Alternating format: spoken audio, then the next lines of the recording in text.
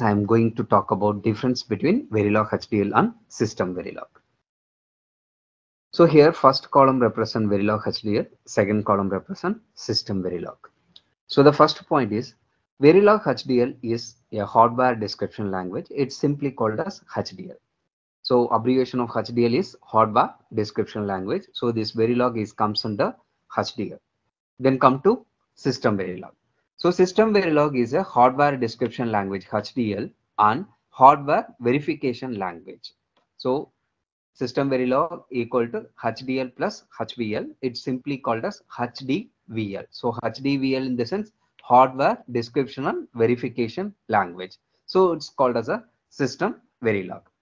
So Verilog HDL is a hardware description language. System Verilog is a hardware description verification language. Then come to second point. Verilog HDL is used to structure and model electronic system. But system Verilog is used to model, design, simulate, test and implement electronic system. So Verilog HDL is used to structure and model the electronic system.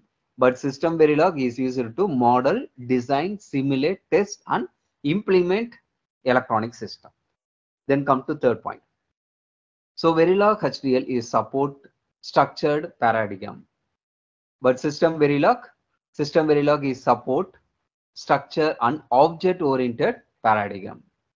Then come to fourth point. So it is based on module level test bench. So Verilog HDL is based on module level test bench. System Verilog, so it's based on class level test bench. Then come to fifth point. So based on the IEEE standard, in Verilog HDL, it is standardized as IEEE 1364. So come to system Verilog. So it is standardized as IEEE 1800-2012 standardized. In Verilog HDL, standardized as IEEE 1364. System Verilog standardized as IEEE 1800-2012. Then come to file extension. So in Verilog HDL, the file extension is .v or .vh. So .v or .vh is the file extension for Verilog HDL. Then system Verilog .sv or .svh is the file extension. So after writing the code, it's stored with the file extension .v or .vh for Verilog HDL, .sv or .svh for system Verilog. Then come to seventh point. So it is influenced by C language and Photon programming language in Verilog HDL. Then system Verilog, it is based on Verilog, VHDL and C++ programming language. So these three programming language followed by system Verilog. Then come to data types. So in Verilog HDL, we are using two types of data. So one is the wire and another one is a register. So Verilog HDL is support wire and register data type. Come to system Verilog. So it support various data types like union, struct, string, class. So these are the types, data types is used for system Verilog.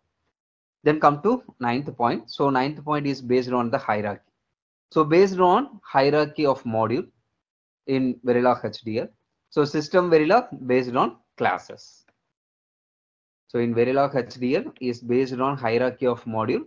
In system Verilog based on the classes. The last point is in Verilog HDL, memory and arrays declaration on Verilog or static nature.